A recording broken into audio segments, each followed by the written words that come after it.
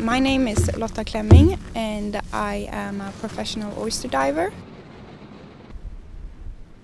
We are on the west coast of Sweden, very close to the Norwegian border. And we have wild oysters here, so instead of farming oysters, we actually pick them by hand through diving all year around.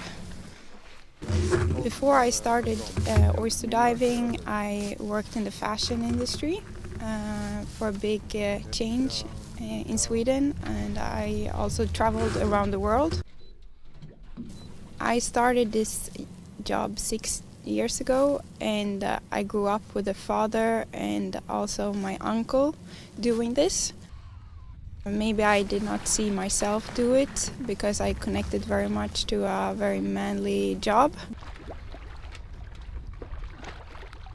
Then for different reasons I started to miss this place a lot, and I was always very connected with the sea, and then I decided to try. The first time I picked oysters, I felt very good at it, and that gave me a very fulfilled feeling that I never had before. I think you can probably compare it with people doing yoga or meditation or something to just let go of everything.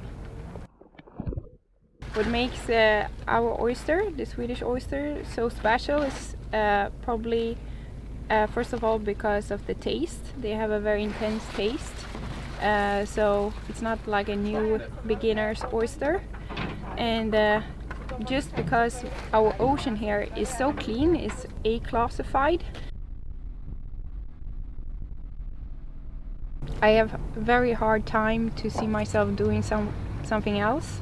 I of course want to develop my business, but one thing I will always do every single week is that I want to dive.